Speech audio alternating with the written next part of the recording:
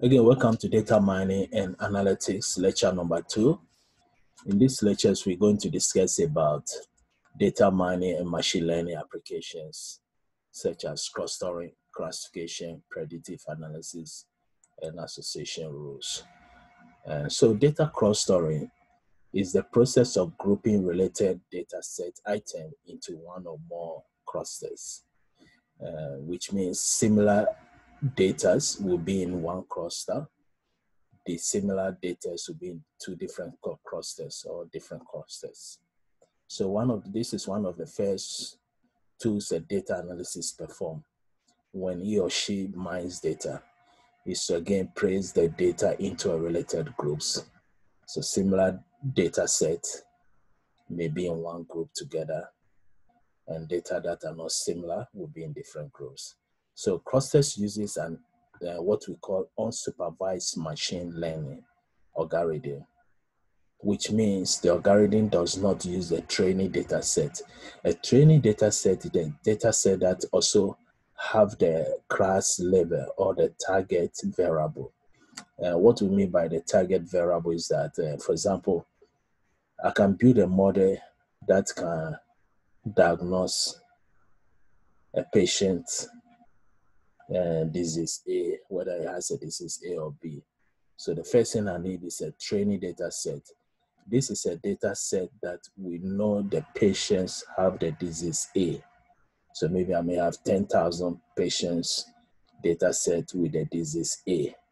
Then I'll use that with a learning algorithm to build a model. Then next, I may use what we call the test data. Test data is the data of the patient without the target or the class level. So we don't know if the patient have a disease A or not, we don't know.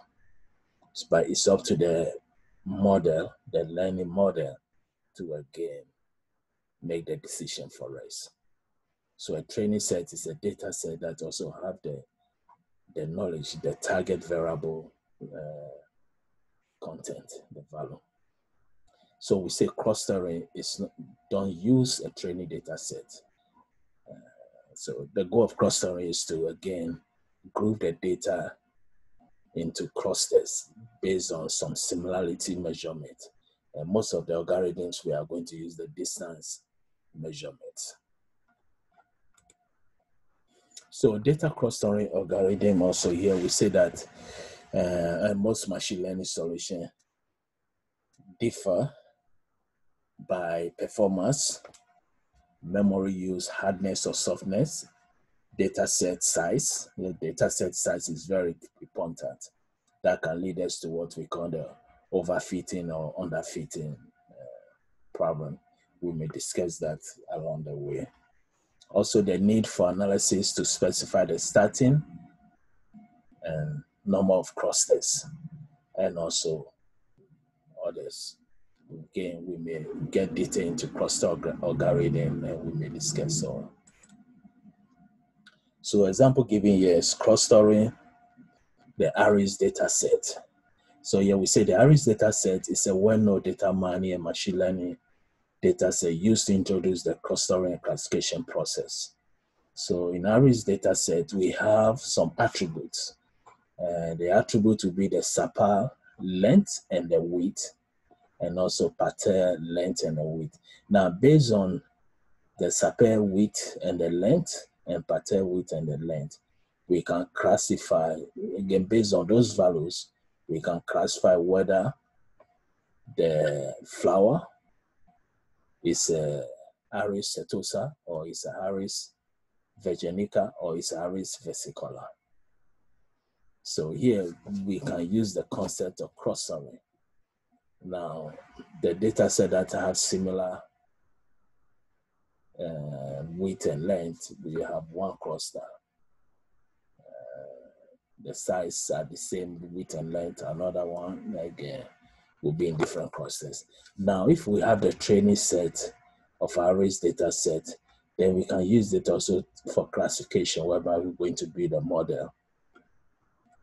And based on the model, we can, next time when we have a data set, we can make a decision whether it's one of these three classes. That's Aries setosa, Aries virginica, and also Aries versicolor. So we also use cross-story by R or Python.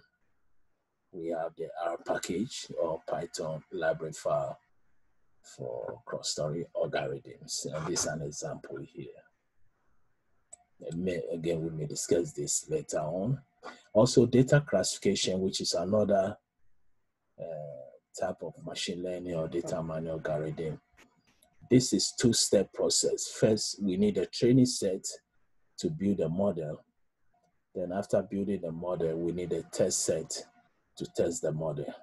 So as we said earlier, training set is a data set with the class label or the target variable. And the test set is used to measure the accuracy of the model after we build it. So here we say data classification is the process of assigning data to machine groups. There are many different uses for data classification. Example here is a bank. So a bank, for example, might examine a customer's attributes to determine if the customer is a high or low risk, low candidate. So most of the laws that we apply in the bank, the decisions are not made by a person. The decisions are made by other data mining or machine learning model system. Similarly, airport security teams might examine passenger data to determine if the passenger is a potential threat. This will be a classification. For example, we may have an image of, let's say, a terrorist in our database system, immigration database system. So when the passengers arrive, they scan their passport or take them a picture, and this image will go to the classification model to analyze to see if it can match the image with the image that is already in the database system used for the model. And also doctors might examine the tumor biopsy to determine if the tumor is malignant or benign. So based on a model, we use the training set and we know what is a tumor, being malignant or benign. We know it. So we use that data set to build a model. Next, we may have a data from a patient, and now we want the model to determine, based on the attributes, if the patient's tumor is again malignant or benign. Another example, security software might use classification to categorize an email messages, whether it's valid or spam. Now, this will be based on the subject of the email or the content of the email.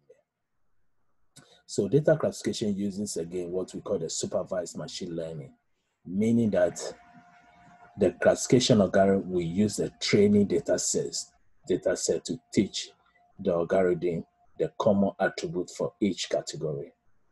Now, there are many different data classification algorithms which differ by memory use and CPU performance. So classify an income greater or less than 50,000. This is an example, again, using Python.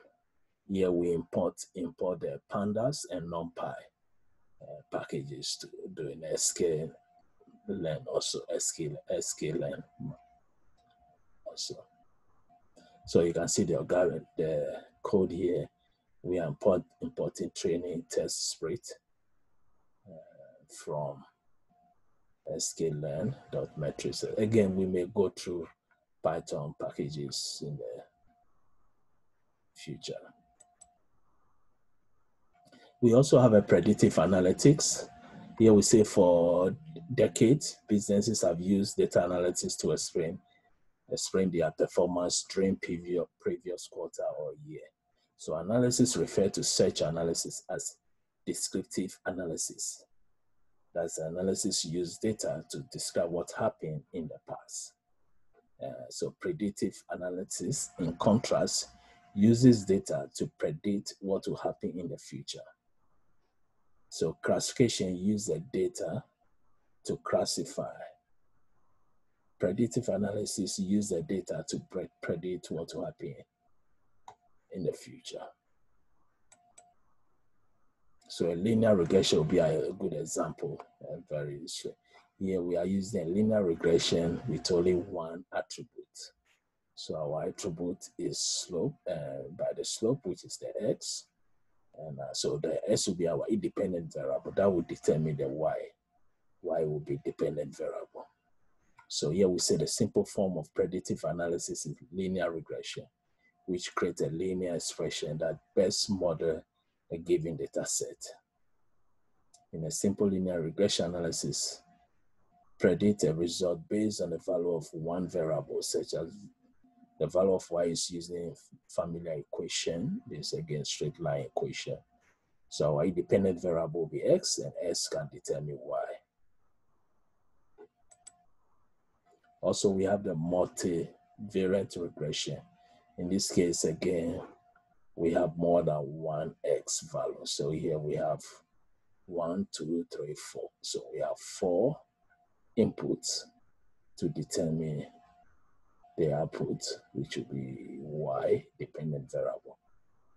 So here we say in multivariate regression, analysis predict the result based on 2 or more variables.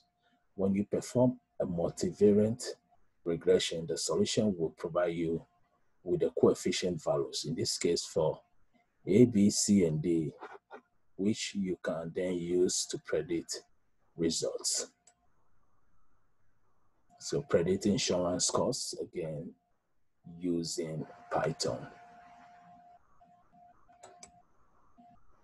And the next will be the data association. Normally we use the term association rule. And the concept of association rule is that we may analyze the data set to find out if A influenced B. Or for example, a very simple example is the market basket analysis.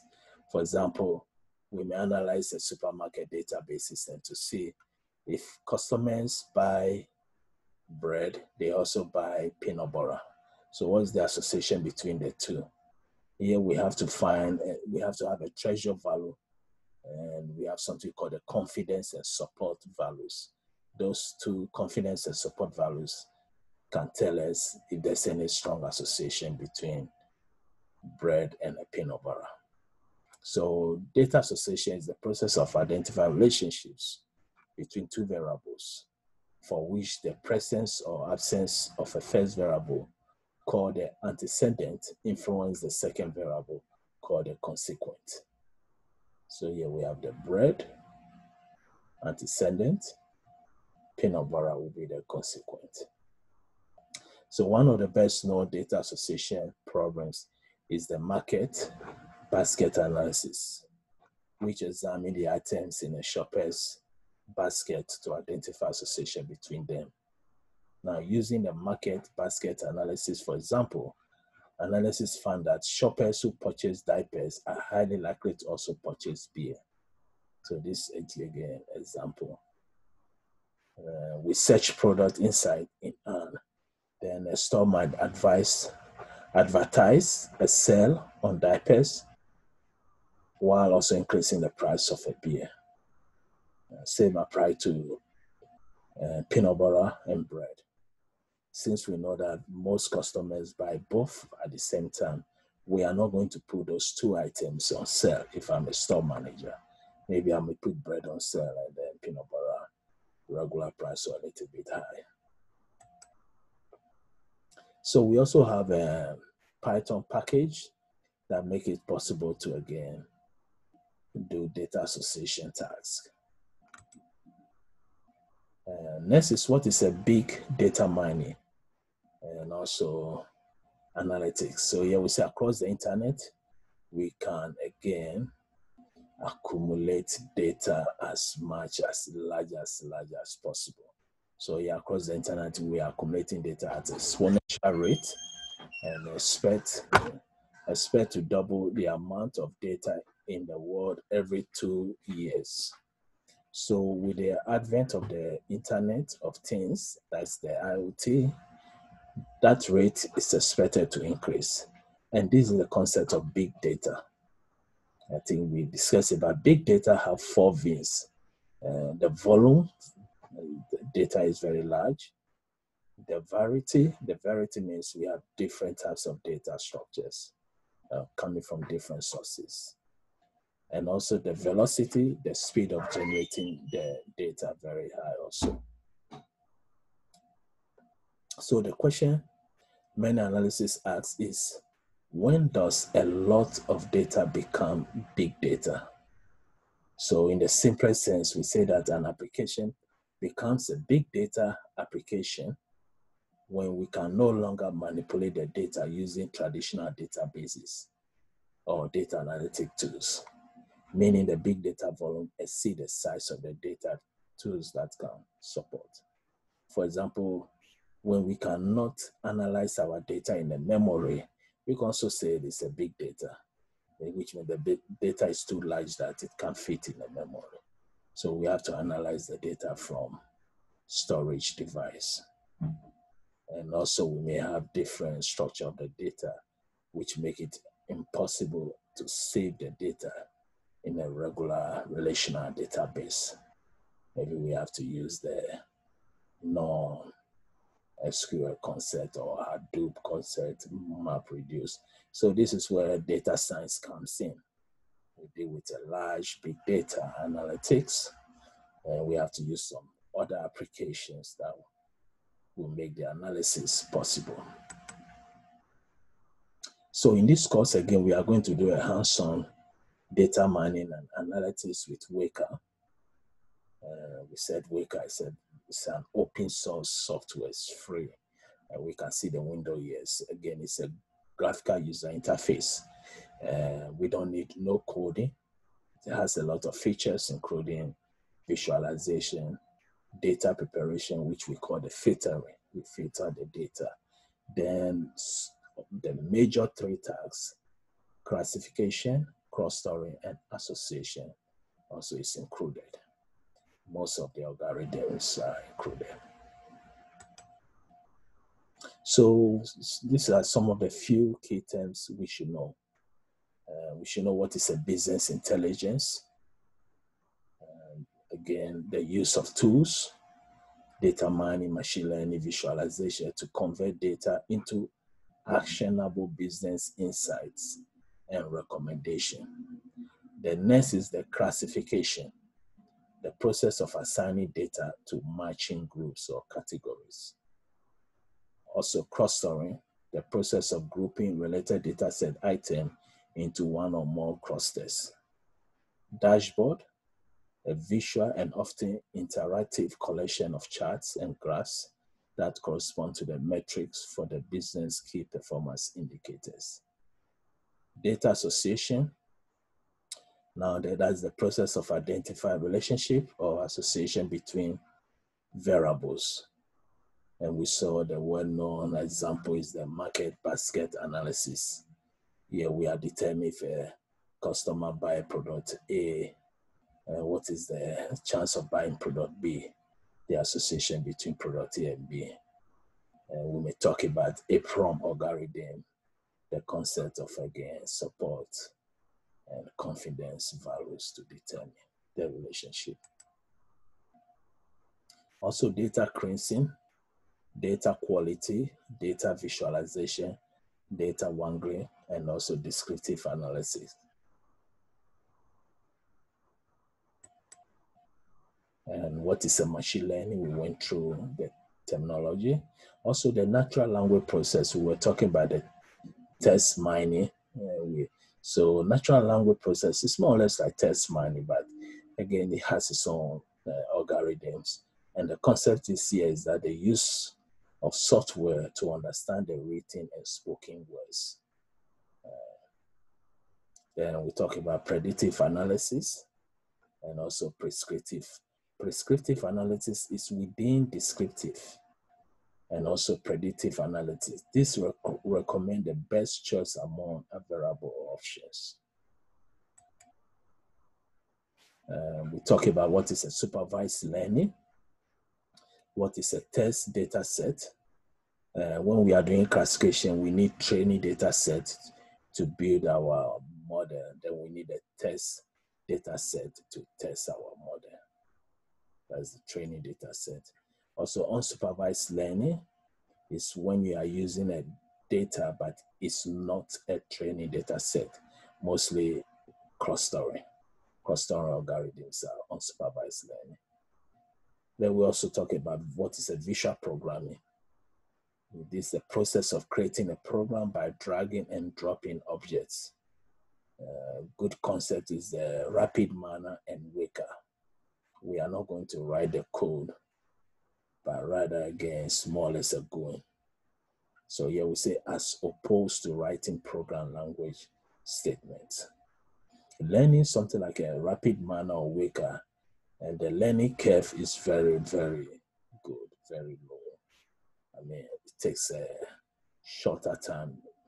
If you understand the theory concept of data mining and you understand all the algorithms, then using Weka for analysis of rapid manner is very quick. You catch it very quick. Again, R and Python, it's like you are learning programming language. So if you don't have no background in those language, it means you have to take your time. It will take time. The learning curve is high.